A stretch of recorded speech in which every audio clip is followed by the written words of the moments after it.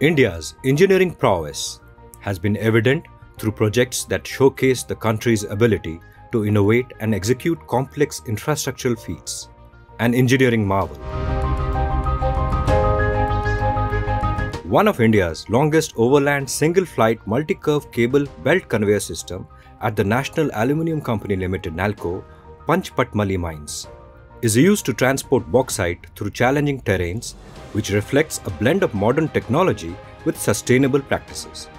On Panchpatmali hills of Koraput district in Odisha, NALCO operates a fully mechanized open-cast mine since November 1985, which serves feedstock to the alumina refinery at Damanjodi located on the foothills.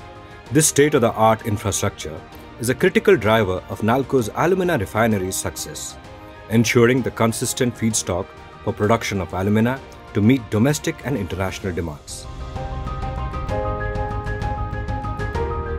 The transportation of ore is done through a 14.661 km long single-flight multi-curve cable belt conveyor of 1800 TPH capacity, which is one of its kind in India. Panchpatmali Plateau stands at an elevation of 1154 meters to 1366 meters above mean sea level. The conveyor system has a drop of 336.5 meters.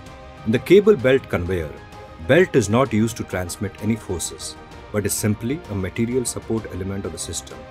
Hence, there is minimal wear of the belt. This eco-friendly infrastructure is a bright example of advanced material handling technology with more streamlined operations by replacing conventional transportation system, thereby having substantial economic benefits and reducing environmental impacts.